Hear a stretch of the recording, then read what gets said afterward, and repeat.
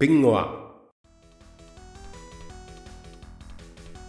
Hey there folks, this is Ian. I'm an artist at Pingwa, and today we're going to be using graphic scale to make a simple walk cycle for use in Scratch. I'm setting up my palette with a 32x32 8-bit canvas like I usually do, and I'm going to quickly use some black line to sketch out the outline of a mouse character. Using the right-click function, I can highlight the mouse and shift it into the center of the frame. I'll do this again later once I have the entire frame completed.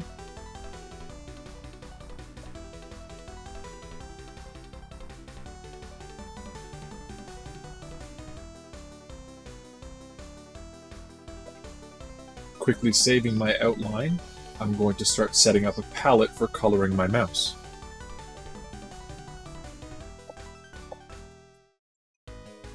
I'm using the palette sliders in the palette panel to select a base tone and then selecting 2 highlight and 2 shadow tones. That's going to be for the main gray of my mouse, and then I'm going to choose my accent colors, choose a base tone, and at least 1 highlight and 1 shadow tone.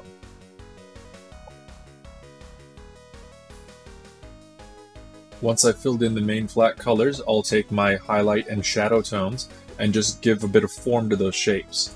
At this point, I'm also doing some anti-aliasing where those colors meet. Just to recap, anti-aliasing is a technique that pixel artists use to reduce the contrast between 2 adjacent pixels. Choosing an intermediate tone will place those pixels in places where the contrast between 2 adjacent pixels is too strong to soften that contrast and make things appear more curved or blend into one another more nicely.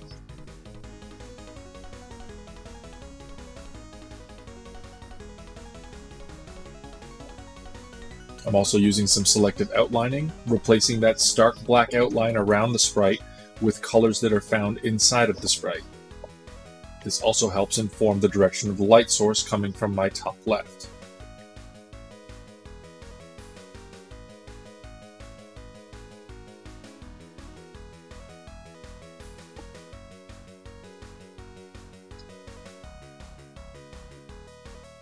Once my sprite is complete, I'll erase my helper palette that I've drawn on the canvas itself,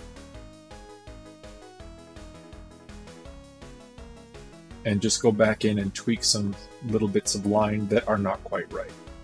I'm using my preview window on the right hand side to see what the sprite is going to look like at 200 times its size. Once my base frame is complete, I'm going to go up to my frame tools and duplicate my frame. Pop-up will come up. I'll just click OK for now with the default settings, and now I have 2 frames. Because this is a very simple walk cycle, I'm going to stick to 4 frames. I'm going to have an idle frame that I'm going to repeat twice, and then going to have a left leg forward and right leg forward frame. So now I have 4 frames.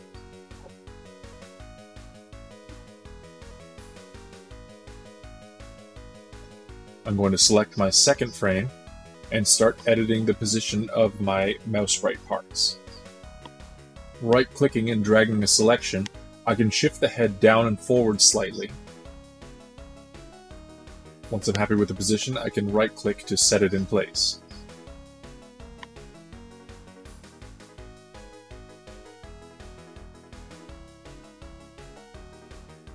Right-clicking and selecting the ears, I'm going to have them remain up slightly. And then I can fill in the gap that is left.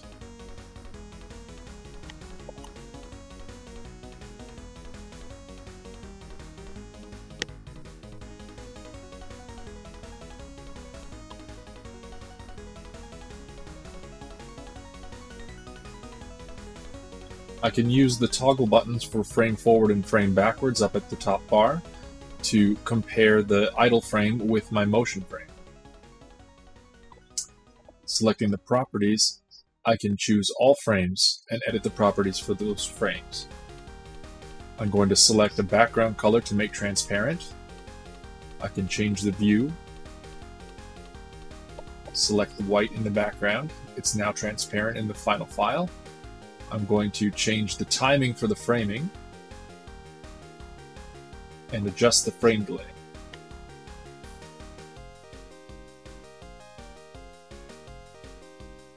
I can see the speed in the preview window.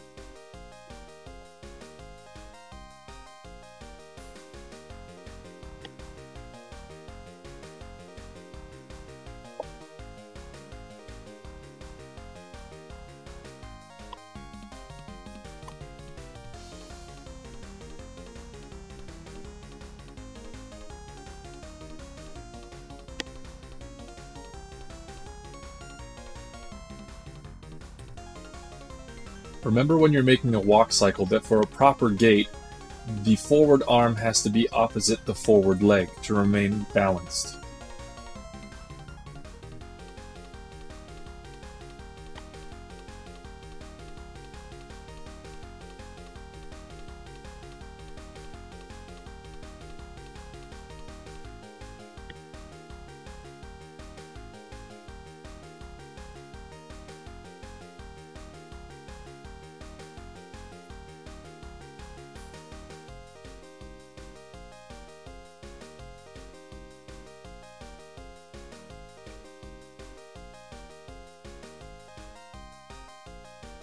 Once my frame is selected, I'm going to highlight the position of the head, and I'm going to copy it and paste it into the fourth frame so the second and fourth frame have the same head position. Right-click to set it in place. I'm going to touch up the pixels that were left there by the previous position. Again, I can toggle forward and backward in the frame view to see the position of the head in the idle frame versus the movement frame.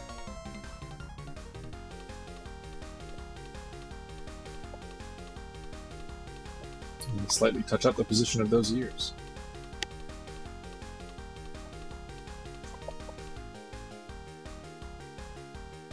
And now I'm drawing the arms and legs in reverse position from frame 2.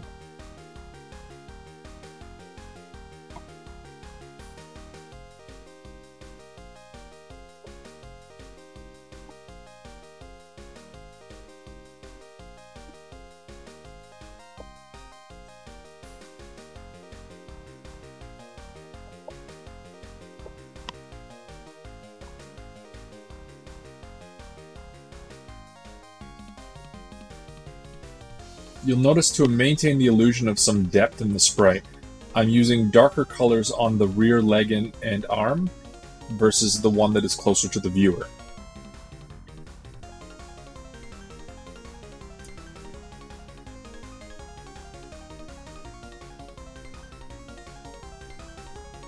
After tweaking and testing my sprite, when I'm happy with the motion that I have, I'm going to resize it because 32 by 32 is going to be a little bit small inside of Scratch. So I'm going to go to All Frames, Resample.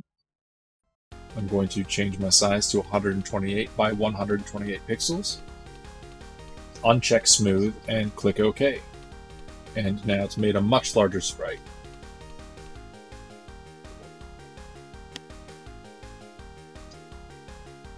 Now I'm going to save it as an animated GIF. GIF is a file for animated sprites that is supported by Scratch. I'm going to choose GIF from the drop-down menu for file type, and I'm not going to check any of the looping options. It's already set to loop infinitely. And then I'm going to close down graphics. Here we are in Scratch. We're going to delete the base cat sprite, and we're going to upload a sprite. Find the location where we saved the mouse sprite and add it in. And here he is. He looks a little large, so I'm going to set him down to 50% his size. I actually wanted a 64 by 64 sprite. One of the nice things about Scratch is that when you import in an animated GIF, it will automatically arrange all of the frames in that GIF as separate costumes for that sprite. Costumes are how you maintain frames inside of Scratch. So to set it up, we're going to get a when green flag clicked, and then inside of forever loop, we're going to put our frame delay timing, and then move to next costume. So when your game starts running, your mouse starts running. So that's how you can take an animated GIF from GraphicsScale and integrate it into Scratch. So go ahead and give it a shot, make your own sprites in GraphicsScale, bring them into Scratch, and make your own game. And until next time, keep drawing.